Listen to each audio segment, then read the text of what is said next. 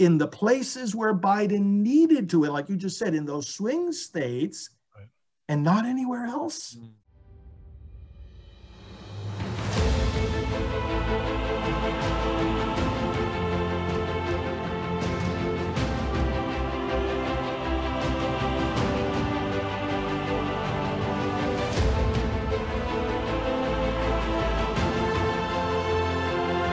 Welcome, everybody, to the U.S. Grace Force Podcast. I'm Doug Barry, along with Father Richard Heilman, my good friend, and we have a great guest tonight, Father Frank Pavone.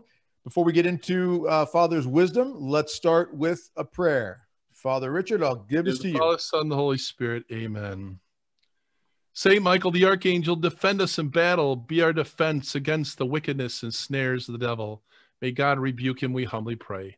And do thou, O Prince of the heavenly hosts, by the power of God, cast into hell Satan and all the evil spirits who prowl about the world, seeking the ruin of souls.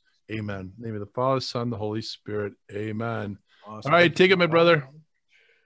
All right. Thank you, Father Heilman. Hey, everybody, just real quick, I want to thank our patrons out there, people who support this U.S. Grace Force podcast. We've been inundated with tremendous feedback, great comments from many of you out there. Our patrons, you've been big supporters as well financially to help keep this rolling. We've had some great shows lately, especially in these times right now with things so tumultuous and so upside down.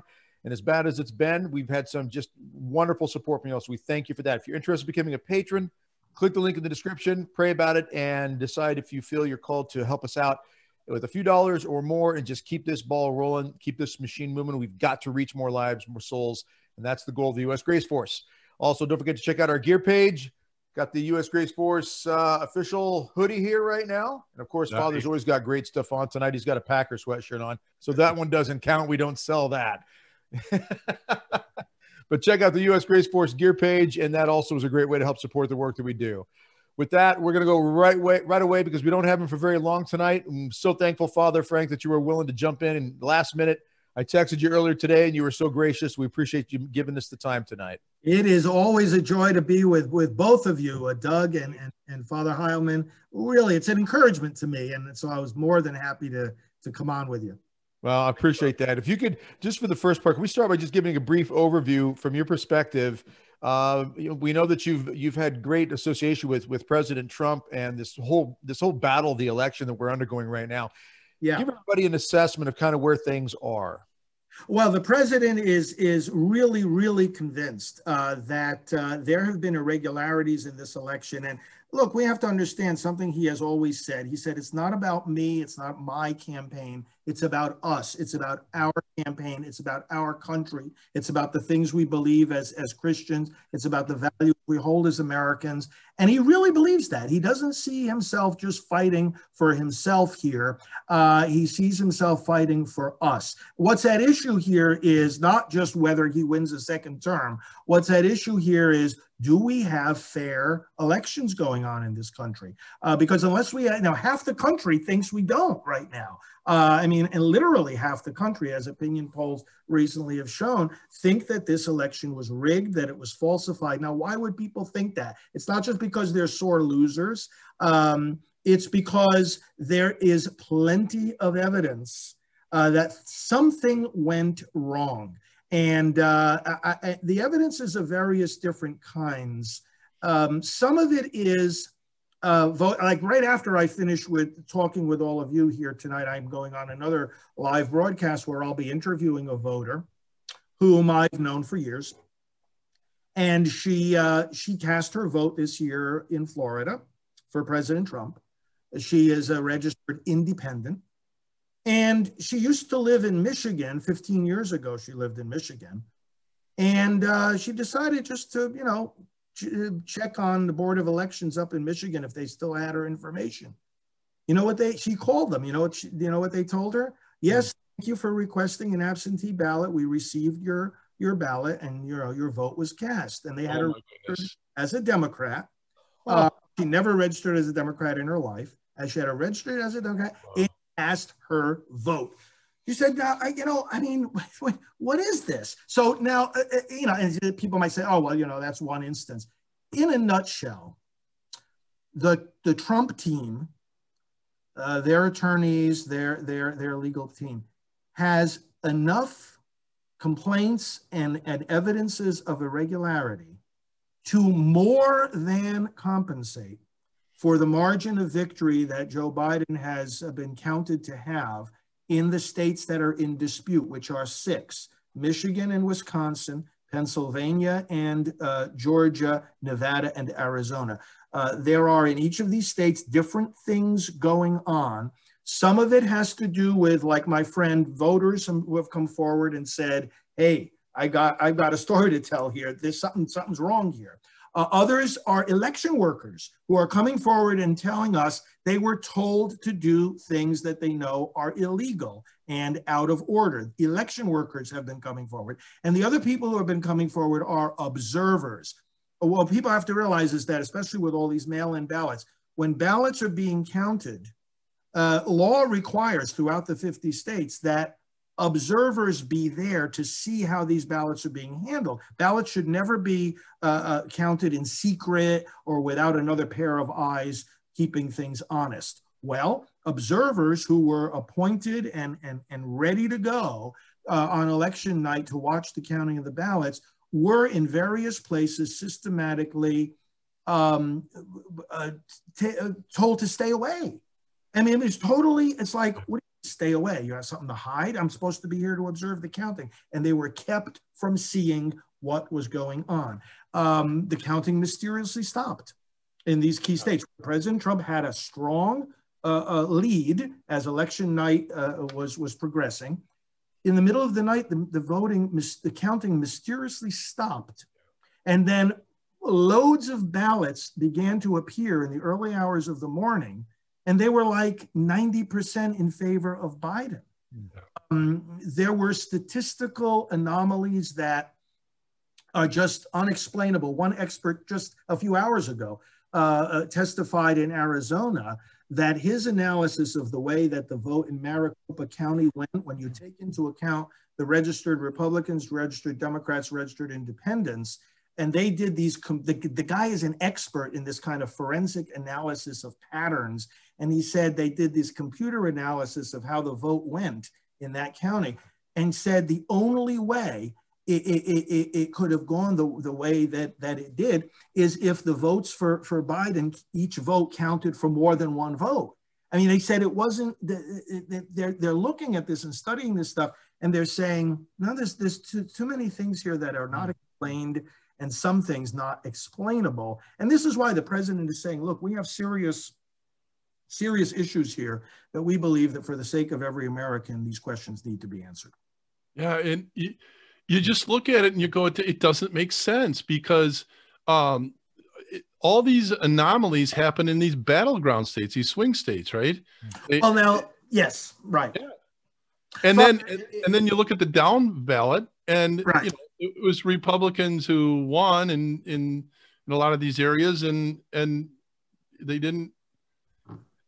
There were so many ballots they're finding out that just had Biden but no down ballot. That's a strange thing, isn't it? Biden only ballots. A lot of these ballots appeared. It's never happened before on those early hours of November 4th. Yeah. And here's the other thing. The point you just made. Where are his coattails? If he is supposed to have won now more votes than any president has ever won, yeah. Where are his coattails? Why did Republicans fend off Democrat efforts to take out senators? Why did Republicans win in all the toss-up races for the House? Right? Why did they win on the state level? Democrats failed to make inroads on the state level. And we're supposed to believe, what are we supposed to believe? That they voted for Biden for president and then they voted for Republicans down the road? It doesn't make sense. It doesn't make any sense. Here's another thing that doesn't make sense. Biden underperformed Hillary Clinton in every city across the country. We know that Democrats do better in the urban areas. Republicans do better in the rural counties. Okay, so in the major metropolitan areas, clear across the country, Biden did worse than Hillary Clinton, except for Philadelphia, Atlanta, Detroit, and Milwaukee. Right. 4 areas that are known to have voter corruption, and precisely in the places where Biden needed to, like you just said, in those swing states, and not anywhere else? Something's fishy about that. So where does this go from here with regards to, I mean, obviously, you know, you got Giuliani and Sidney Powell and others who are trying to make this case. What is the process now with the amount of time that we have? There's two things that have to happen. First of all, the courts are being asked to look at certain constitutional issues.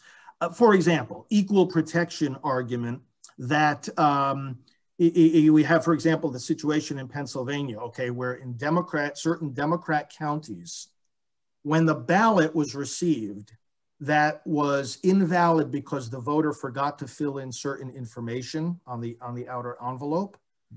The Democrat voter got a text or an email and said, hey, there's a problem with your ballot. Let's fix it so that your ballot can count. The voters in the Republican counties did not get the benefit of that text or phone call. They were not given the opportunity to correct their ballot. This is a matter of equal justice under law. It's a constitutional issue. Another constitutional issue that the courts can deal with, and by making decisions now, if we have courageous judges that make these decisions, they can throw out hundreds of thousands of ballots, would be this issue. Like take again, Pennsylvania as an example. Hundreds of thousands of ballots came in after the legal deadline of 8 p.m. on election night. Now, that's a matter of state law. The U.S. Constitution says the states decide how the elections are going to be conducted in their state. Pennsylvania decided 8 p.m. on election night, that's it. Any ballot that comes in after that, we don't count it. So hundreds of thousands of ballots did come in after that. The governor and the Secretary of State, were both Democrats, said, we'll accept them anyway. Yeah.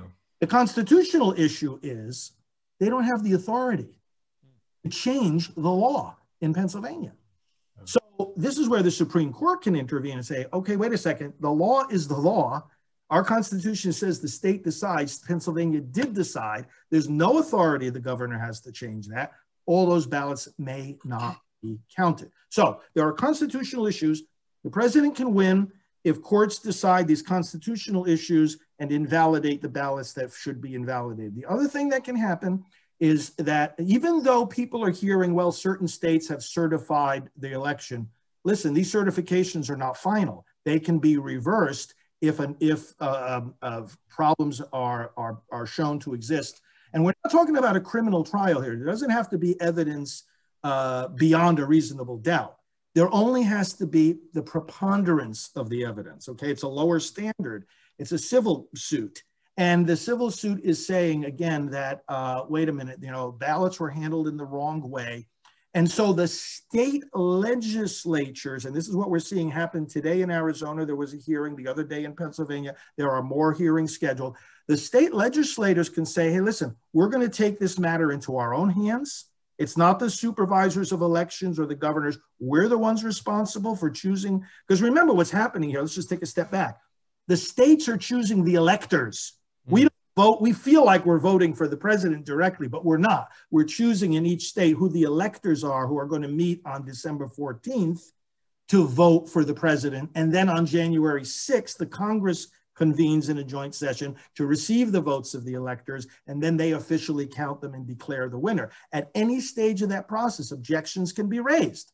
So if the state legislators, first of all, and this is an action item, people should contact their state legislators, especially in those 6 states that we mentioned, and say, do your job, fix this, find out if anything is going wrong, and do not certify fraudulent results. Do not certify, get to the bottom of what's happening. And that's what these legislators are doing now. They're listening to the evidence. They're trying to get to the bottom of what happened. And then they can act at their own discretion to certify the electors. So these are some of the paths of victory. And again, people should understand the Trump campaign has enough, the kind of evidence that it has right now that it's presenting in these hearings covers enough ballots to actually change the results and overcome Biden's margin of victory. You know, Father, I don't know where you're at, but I'm so sick and tired of, 4 years of a Russian collusion nonsense and impeachment nonsense and the collusion with mainstream media and big tech. And it's just, And this isn't after a person. This is after us. That's right. This is after we, the people who do love the United States of America, who do love God, okay? And so this has just been ramrodded through. And I think especially, at least in my estimation, that this year, 2020, I've been calling them arrogant. You know, just get up in your face and tell you will do this, and you will sit down and you will shut up. You know, so this is not the Democratic Party of John F. Kennedy. Okay, this has become something far more fierce and far more, it's evil in my estimation. And what they're trying to press through right now. So what do you think, what's at stake here, Father? What I don't know if you're where I'm at, but what's at stake here? Yeah, Father, I think you said it perfectly. I agree with you 100%. And what's at stake here really is whether or not we have a functioning republic here, because the election, you know, what's at stake here is whether we're going to be a people of law and order. I find it very interesting that the party that can't seem to distinguish between a peaceful protest and a violent riot in our city, right? And who can't distinguish between a violent act that kills a baby and reproductive rights and constitutional choices, or who cannot or doesn't want to distinguish between an illegal immigrant and a legal immigrant whom we welcome with open arms, likewise can't distinguish or doesn't care to distinguish between a valid vote or an invalid vote. I want to hear these Democrats. Here's the question I have for these Biden supporting people who just say to us, oh, well, you're just not accepting the results of the election. You know, Biden won, you know, accept it. Oh, really? Well, here's my question for you then. If 600,000 ballots in Pennsylvania came in too late, according to state law, do you think they should be counted or not? Right. And I want them to answer questions like that. Or if you have, in another place, if you have 100,000 ballots that the signatures don't match, or they came in without any signatures, so we don't know who sent them in, should they be counted? If the law says there has to be a signature, should they be counted or should they not be? And it seems to me, Father, these folks, they don't even have the willingness to think in this particular way. Particular way shows, and I think there's a spiritual dimension to this here. It shows a certain reverence for honesty and for law and order. And I think that's what's at stake here, is that, you know, we have half the country right now. Rasmussen came out the other day with a poll saying, you know, fully 47% of Americans think the election was rigged against President Trump. That's not a healthy place to be at. Future, that's 47% when the media is telling you you're an idiot for thinking that. Yeah. Right. Yeah. Exactly. Right. Yeah. Right. So this is not a healthy place to be at for the integrity of our election and the confidence in this process moving forward. I mean, we have elections going on right now for U.S. Senate in Georgia, and this is another key priority. I mean, aside from contacting our state legislators, like I said earlier, we got to be active in Georgia. There's 2 U.S. Senate seats there that are going to determine control of the U.S. Senate. And I mean, here we are in the midst of not trusting our electoral system. And meanwhile, we have to carry out a crucially important election. Yeah. And this is, you know, here's my point is this. This is not even just about whether President Trump gets a second term. This has to be, whatever happened in this election, and there are a lot more anomalies than we have time to even mention here. Whatever happened, we have got to get to the bottom of it, whether it's before Inauguration Day or after. If it takes a year to figure this out, we have to get to the bottom. We can't let this drop. We cannot let it drop, because our whole system is at stake. Yep. Go ahead, Doug. No, you, Father. Go ahead. Well, I was just going to say that I heard an interview with General Flynn today, and he just calls it treason. I mean, it's nothing short of treason what's going on. That's right. I agree. It really, you know, this is, I don't know if you saw also the actor John Voight. Oh my goodness, he's been saying, and he said, you know what? He said, this is as serious a fight in our country right now as we had in the Civil War. Exactly. You know, and people again might think, oh, you guys are exaggerating, whatnot. No, these are the principles on which our nation rests, and they must be defended in every generation, no matter what the kind of attacks are. Well, and on that point, Father, because I know we don't have you for a lot longer here, what I would say advice you give to the people? I mean, we know we need to pray, we need to fast, and that's critical. That's essential that we get many people on board with that. Is there anything else that any of us can be doing, that anybody can do, the average person out there? Absolutely. First of all, choose carefully your sources for being informed. Okay. You know, broadcasts like this. Oh yeah. My own commentary online. FR Frank Pavone is my address for my YouTube, Twitter, Parler, and Instagram. FR Frank Pavone. Stay connected. You'll get updates on all these matters. We broadcast every day. Newsmax, One American News Network, you know, a lot of these networks are now, you know, they're taking the audience now from Fox. People are so fed up with Fox News and Sure. not to mention the rest of the mainstream media. Keep informed from the right sources. On Twitter, go to Team Trump. You'll get daily updates and videos. You'll learn exactly what's going on, what the latest progress is. Team Trump. And on Facebook, it's Official Team Trump. Those are the addresses you want to connect with. And listen, what we also have to do, and I mentioned this a little bit earlier, but let me re-emphasize it, Doug, as an action item.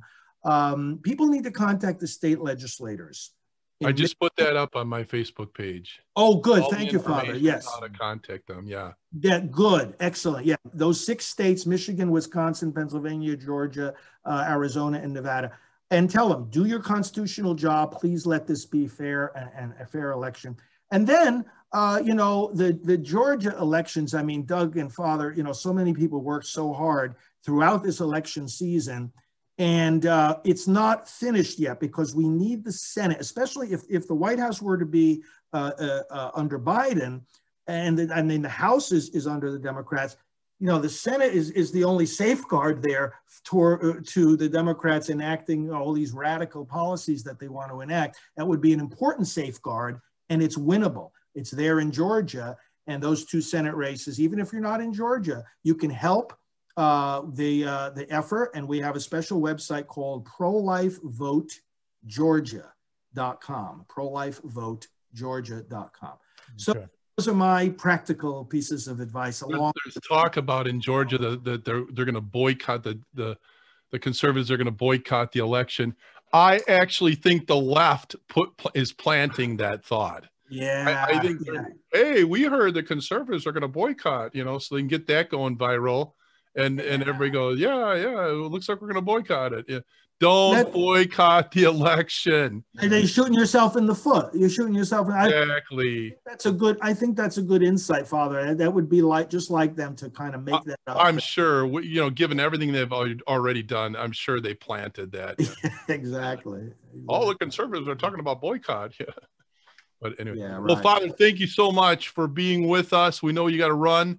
And thanks for all the work you've done, Priest for Life, everything. Yeah. You're a mighty warrior. You're my inspiration, all of our inspiration. And Amen. So thank you. And God bless. Well, listen, the 2 of you are as well an inspiration to me. Keep up all the great work. And listen, we are working side by side here. Absolutely. I look forward to getting together with you many more times in the near future. Awesome. Thank you, Father. God bless. God bless you. Welcome back, everyone. Listen, Doug and I just want to take this time to, first of all, thank Father Frank Pavone. I mean, that guy's amazing. We were talking about him off camera here, and everything that he's doing and just how dynamic he is and how passionate he is, especially about the whole pro-life movement. I mean, he's been leading the way with Priest for Life for many, many years. And so, again, we want to thank Father Frank Pavone for taking the time to be with us. But Doug and I thought we'd take the remainder of this time just to give our input into what we think is going on and really what's at stake. And I was saying, Doug, that I've been equating it lately, and that's people should know that Monday we started what's called Operation Overlord 2.0. Okay, and what that is, it's building upon what the Allied forces did in World War II. And that was actually the code name, Operation Overlord, for D-Day, June 6, 1944. But characters that were involved in all that in the spiritual realm, one of the big ones that, and he's my favorite, is St. Maximilian Kolbe. And what he was doing during that time is, I think, Doug, you and I are taking inspiration from St. Maximilian Kolbe, because one of his primary missions was to push back on falsehood, on lies, the propaganda that was going on at that time.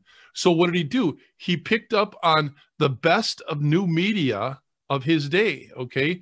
Printing press primarily. He was actually in the works, he was starting a movie studio before he was taken off to Auschwitz and eventually put to death. But he just felt like we got to get on this. We've got to get about using any tool at our disposal to counter the propaganda that was going on. I quoted, actually, this is one of the reasons I was kicked off Facebook. I quoted Joseph Goebbels, okay? And it's a quote, I don't have it in front of me, but basically he said, if you tell people a circle is a square long enough, okay, you just keep repeating that, they'll begin to believe it. And I got kicked off Facebook for that.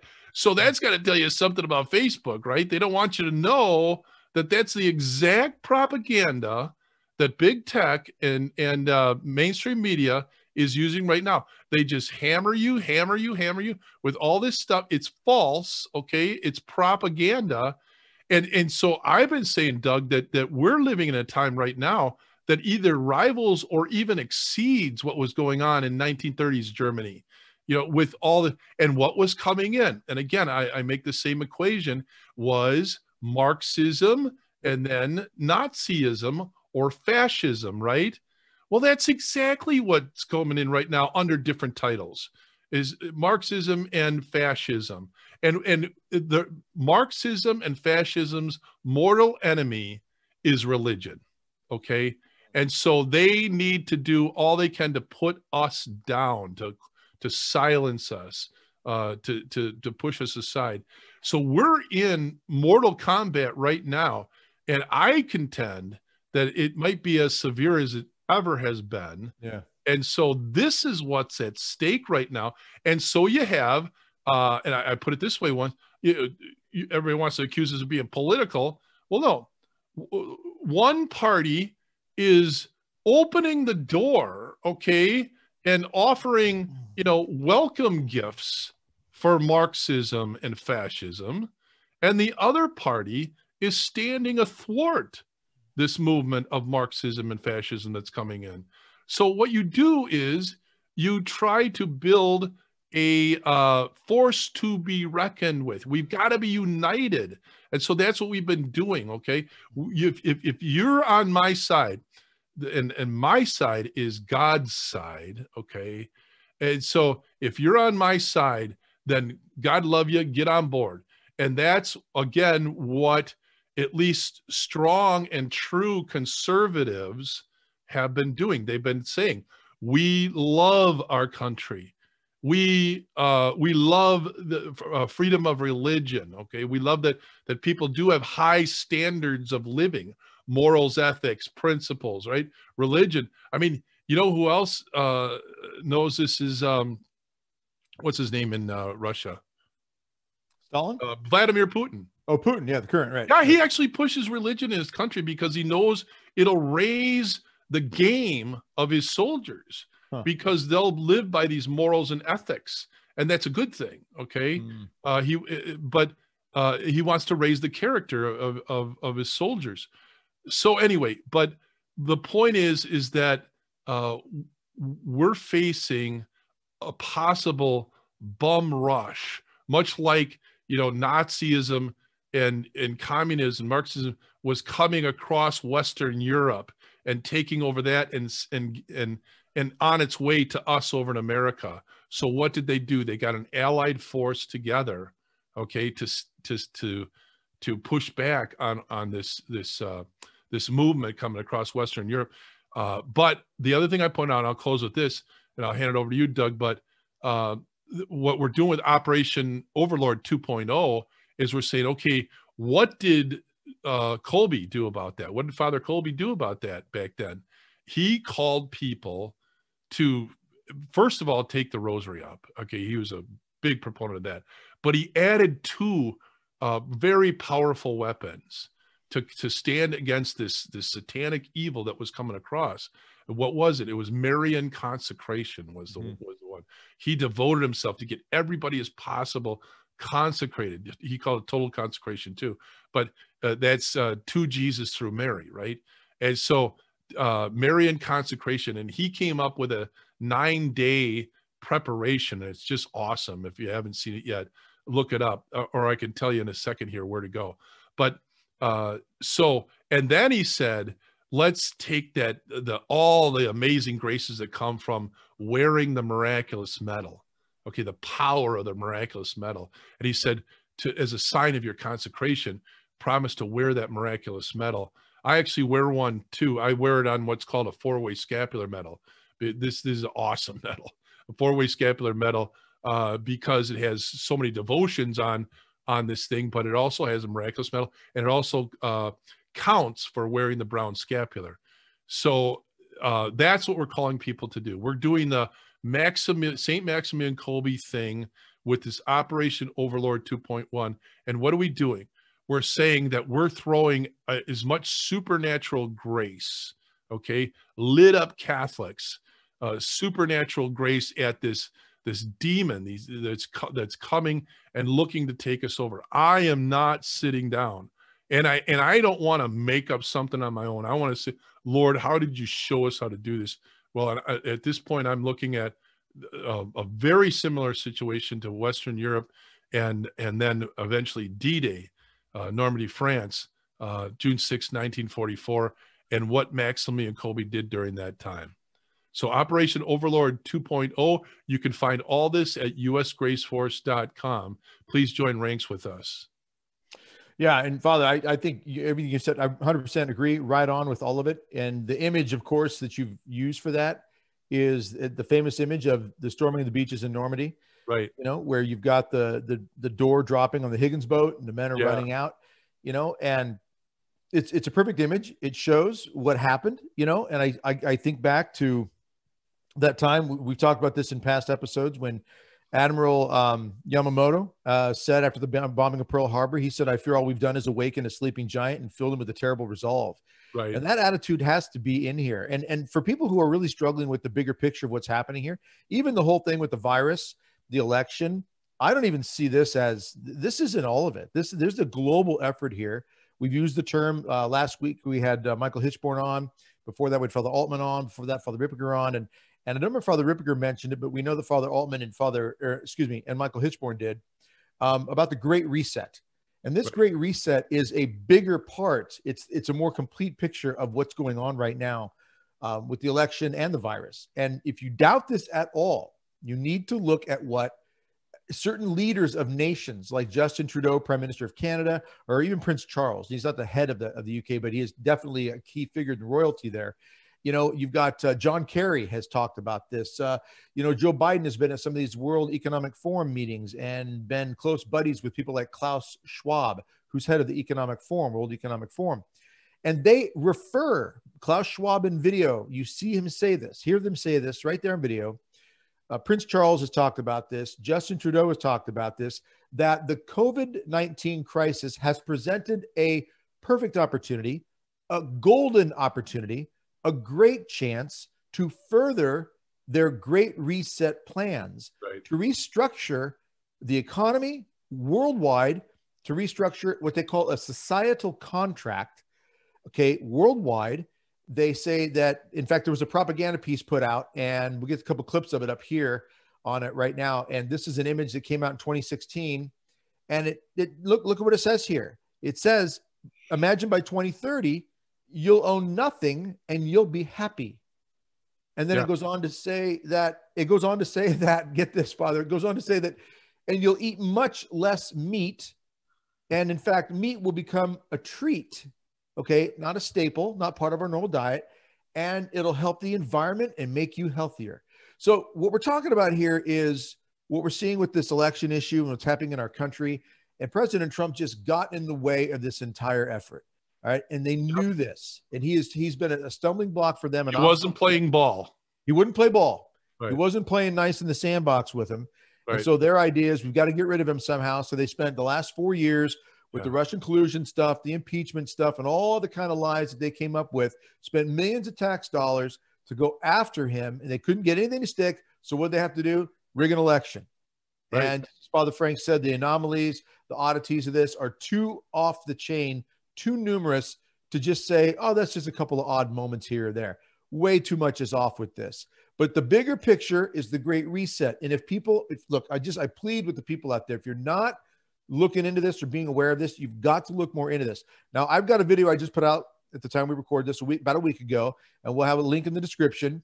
And it's on the Great Reset. It's about 17 minutes long, and it addresses what we're talking about. You're going to see Justin Trudeau, Prime Minister of Canada, and Prince Charles, and Klaus Schwab. You're going to hear them talk about this opportunity that they say we have to help people accept more readily other changes that they want to bring to the world.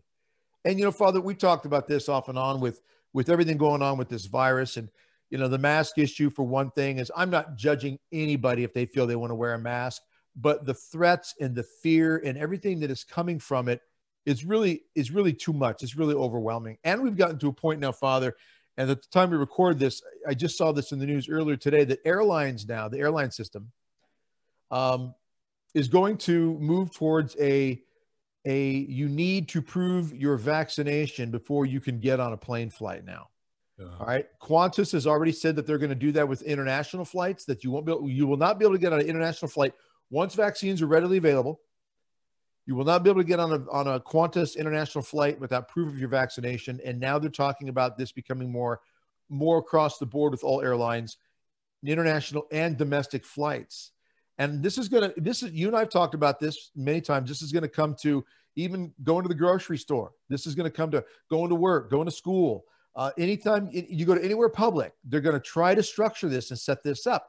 If we do not stand the ground, first and foremost, spiritually, but also, Father, it takes courage, just like it takes courage, as you know, because you keep getting thrown in Facebook jail, you know, even to post something anymore. And people are afraid of the cancel culture. We have got to not be afraid of these things. And we've also got to be ready to back each other, support each other, and help each other if and when it comes to that, because this could become pretty serious with people getting canceled, fired, losing work, whatever. In order to stand for our freedoms and ultimately religious freedom, because this is something, again, that's come up over and over in our programs over the past several months, is the church is being locked down. There is a strong effort to continue to lock them down. Unfortunately, we've got many of our church leaders who seem complicit, or at least they're just struggling with having the courage. They're dealing with the health officials of their state, whatever it may be. Ultimately, it is resulting in many people not having access to the sacraments. And I know you as a priest, Father, that's something that pains you very much, about the fact that we've had these restrictions on even the numbers of people that can attend the Holy Sacrifice of the Mass. Confessions have been cut back for many people who have died not being able to receive, you know, the final sacrament and so forth. This is devastating stuff. And it's creating so much more pain and angst in us. And it's undermining so much of the beauty of the individual soul and heart and individual person. These are things we have got to stand strong against and fight for, because people are hurting bad when it comes to especially these areas. Doug, we're being called to martyrdom at this time. And I don't think we're yet at a red martyrdom where people are going to get killed for standing up for what's right and good and holy. But I think we're definitely at the point of white martyrdom. And white martyrdom just means they'll destroy you, your person, or your reputation, your job, and everything. And in the modern lingo, what they call that is the chilling effect. And that has been so effective in a way to intimidate people. I got it up here. I'm going to read the definition. A discouraging or deterring effect on the behavior of an individual or group, especially the inhibition of the exercise of a constitutional right, such as freedom of speech, through fear or legal action. You know, people are, I've been saying, these guys are bullies, and they found a very effective tool in this chilling effect. You will do what we say, or else, right? You're going to lose your job. You're going to lose your reputation. You're standing in the community. You're going to lose everything. And frankly, it's very effective on our bishops right now. They're following along and just doing what this and again, Marxist, fascist movement wants it to do. The ruling class, right? They're doing exactly what they want to do. Because why? Because if you don't do if you don't follow and toe the line, the money stream is going to stop, and all kinds of other bad things are going to happen. And I've met people and talked to people who are in leadership positions, and for the sake of unity and harmony, well, what are they saying there? That go ahead and bully us, and we'll go ahead and allow you to do that, and we'll follow your agenda, because we don't want division, we don't want disharmony, and that's what's going on right now. All this stuff is being ushered in right now, and it's being allowed to happen for the sake of harmony, for the sake of unity. Yeah, Father, this reminds me a lot of an addict situation. And I know this because I grew up in a family where my father was an alcoholic. And the things that you are willing to do to keep some idea of peace, right? Because the addict has an ability to manipulate, threaten, intimidate. Sometimes it's violent, sometimes it's not. My father was never violent, but he had a way to manipulate. Yep. Really, really twist things. And that pressure causes many people, just out of just the sheer want of just give me some sense of peace. And to them, peace is simply the absence of the intimidation, right, and the threat. And that's a dangerous attitude. We have to understand that true peace, as St. Augustine talks about, is being in the order of God. Now, being in the order of God does not mean that you give into some sort of manifestation of evils, manipulative threats, and fear. This is not the order of God. The order of God is we have to have the courage to stand up to that, because there's one way these things have to flow, and that's from God. And so giving into threats and manipulation, giving into fear, and you and I both seen this on Facebook even, or any social media. You put a post out there and people's comments sometimes are getting so much more horrendous over things like, you're not wearing a mask, you must want people to die. Right. That is one of the most insane things. And how did we get here? All this propaganda that has come from, I agree, the fascist, communist mindset, that Marxist movement, that global effort to just undermine freedom and remove God from the equation. In fact, Prince Charles, and this is in my YouTube video, people want to find the actual quote, he says it in there, you can hear him say it. The lesson that we must learn is that nature must be at the heart of how we operate when we do this whole sustainable goal, great reset. Nature must be at the heart, not God, nature. Yeah. So again, it's a removing of God from the picture. Take God out of the equation. We don't need him. We don't want him. Shut down the churches. Do it through fear and intimidation. When I hear people say we're closing down the churches, shutting down mass and the sacraments because we care about others, unbelievable. Right. It's to no end drives me crazy that this is where people are, that we've accepted this. And you're right, Father. A lot of this fear and intimidation just is what's masterminding behind so much of it. Yeah, and what the enemy banks on is what's called the news cycle, because we have such a short attention span. Yeah. I mean, come on, how can we look back on this coup d'état in the past 4 years? A fake Russia collusion, impeachment, everything that's gone on, and now, a stolen election, and you just go, you put all this together. This is a coup d'état. There's no way around it. When you put all of this together, when you recall exactly, this is what they've been up to in full collusion. Media, big tech, everyone is on this, is colluding with each other to get their agenda, to get in power, to take control. And unless we continue to remind people, wait a minute, look at this, look at that. look at what they're doing over here. Oh yeah, I guess you're right. Yeah, but otherwise, it's we just move on to our worldly lives and have nothing to do with it. But this is the time, Doug. We cannot do that any longer. We have to stand up to these bullies and not allow them to use this chilling effect any longer and to intimidate us any longer. And I don't know about you, but I've had enough of this, and I'm doing everything that there is possible to say no. I'm not taking this anymore. Right. Yeah, I agree. The same way. I mean, I to the point where, I mean, we have to make the decisions, and I got to say this to people: you've got to be ready to make these decisions. Where are you going to draw the line? If they come door to door, they start putting the threats, you can't go shop for groceries without taking a vaccine. The vaccine has had a lot of problems mentioned about it. A lot of people are saying don't take it. I'm not going to judge anybody on whether or not you're going to take it, but remember that some of these vaccine strains are they use aborted fetuses. This has been something that's come out in a couple. But main thing is that they're talking about human DNA and animal DNA being mixed in these vaccines, and even potentially nanotechnology, where they're going to be able to start monitoring you biometrically.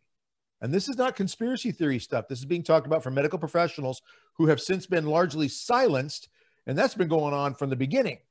Yeah. But remember, this is a virus that is a 99.95 approximate survivability rate. And I've talked to many people down here where I am in Tyler who've had the virus, several who've had the virus and said it was like a cold. That's not everybody. We know that, but let's get past this constant fear. In fact, this Dr. Deborah Birx, I know you're familiar with her father from the White House, medical staff and all, working with Fauci. There was a video just a couple of days ago that came out, and she says in the interview, the newscaster, Meet the Press, or whoever it is, Face the Nation, one of these people, and she says in the interview that if you or your family traveled over Thanksgiving, if you even traveled, these are her words, if you traveled, you need to assume that you were exposed and that you are now infected, and you need to get tested, and you should stay away from anyone in your family who has comorbidities or is 65 or older. Yeah. It was a blanket statement, though. It was a blanket statement. Translation, and I put a post on Facebook on this one. It was a translation: fear, fear, fear, more fear, even more fear, no hope, only fear. Because if you traveled, you have to assume you were exposed and that you're now infected. Right. What kind of a way to live is that? Right.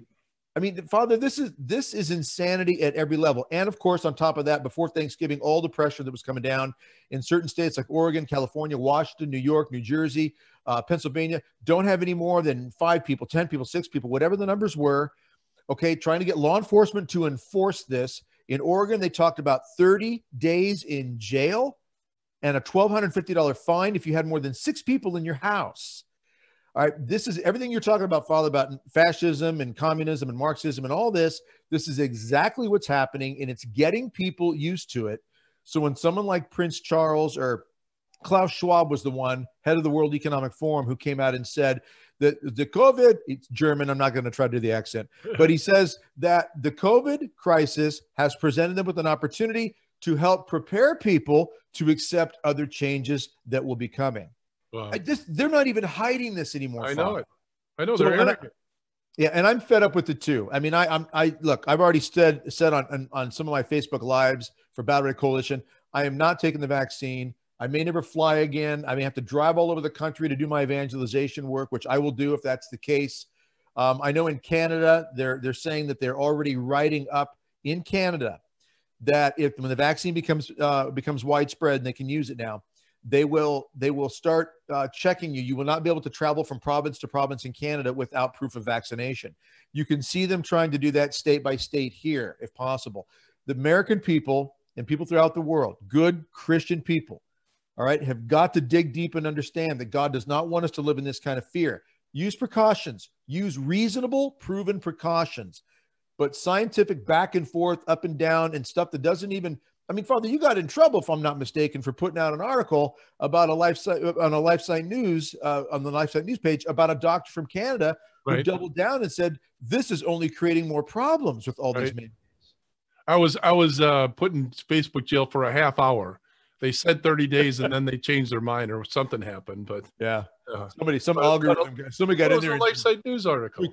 Yeah, but the doctor was clear about that. He's one more of the many medical professionals who've come out and said this is being twisted and manipulated. Yeah. And I think you and I agree, and we'll be very clear with our audience.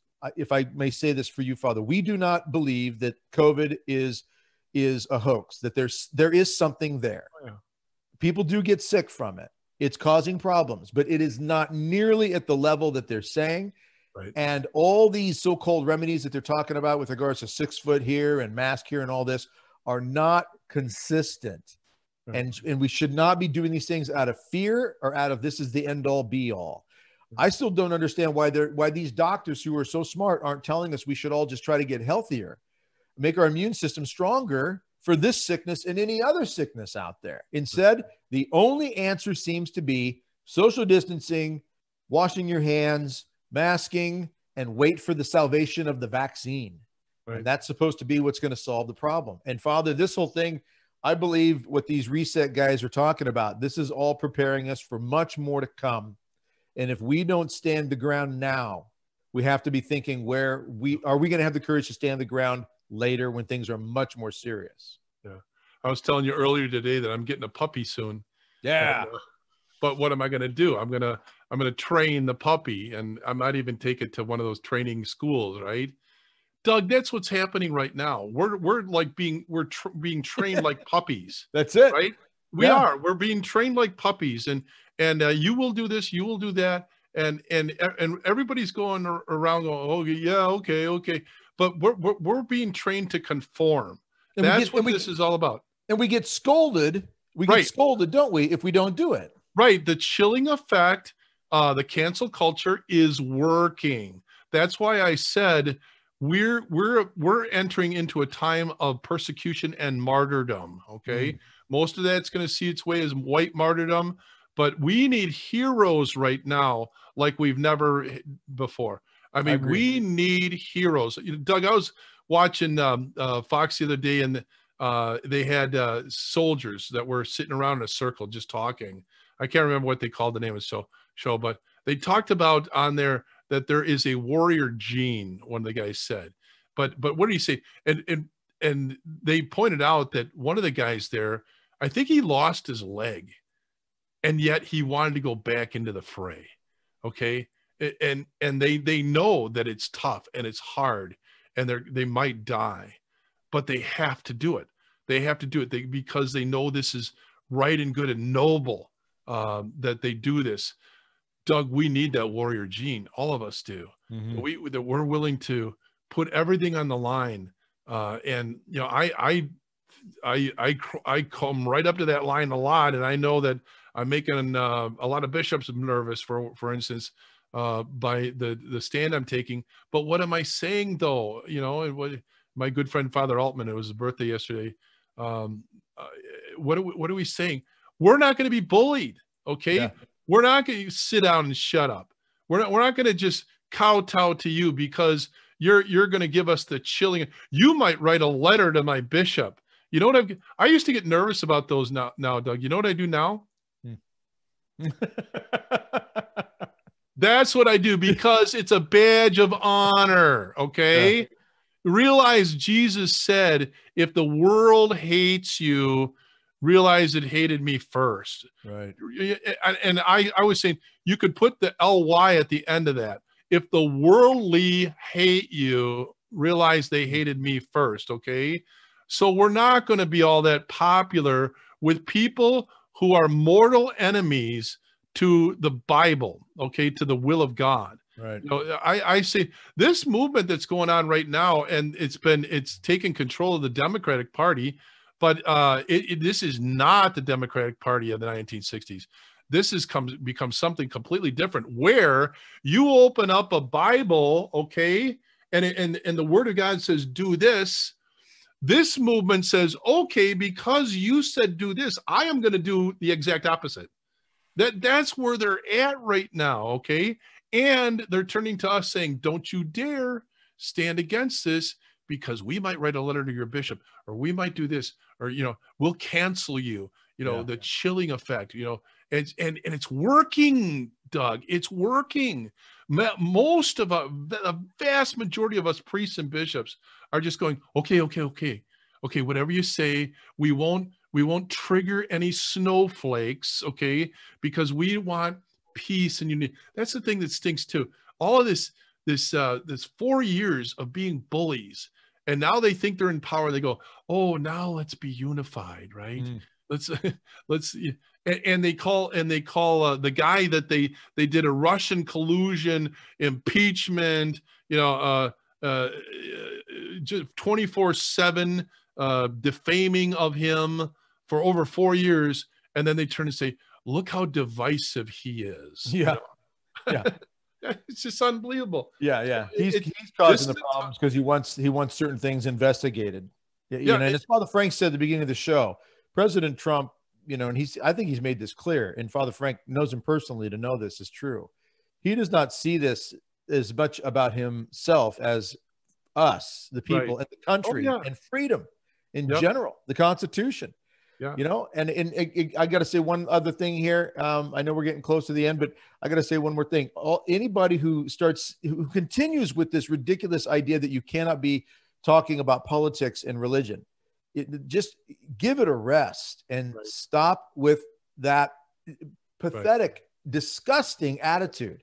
Trying to save babies' lives is not political. Exactly. Okay? Trying to save the nuclear family is not political. Exactly. And people's well-being, people's futures, people's livelihoods. Right. And this great reset idea of by 2030 you'll own nothing and be happy. Well, that contradicts what the church has always taught, that it's okay. It can be good for someone to own property. It's what you do with it, of course, that makes it right or wrong. But you can't just live a life of no, we don't have to own anything. Look, who's gonna have control over all of this then? I mean, think for a moment. If we don't own it, someone else has control. They say we're going to rent it. From who? Who's making these decisions of what we're going to eat, what we're going to own, what's going to make us happy? All right, and that God is not part of this whole picture. Who does not see that everything that they are preaching and throwing at us is, like you said, Father, the Bible says, well, we're going to do the opposite then. It's thy own will be done. The first commandment of the Satanic Bible. This is something that is so in our face, so not hidden. And Archbishop Vigano was way ahead of the curve when he wrote letters out there about this. And he wrote the letter to President Trump talking about the Great Reset, talking about the globalist movement, talking about all of this. And so, I just want to, make another pitch to implore all of our audience, anybody watching or listening right now, dig deep, pray hard, fast, get to the sacraments, get in the state of grace so you can become that mighty warrior, as you always say, Father, in that mighty power of God.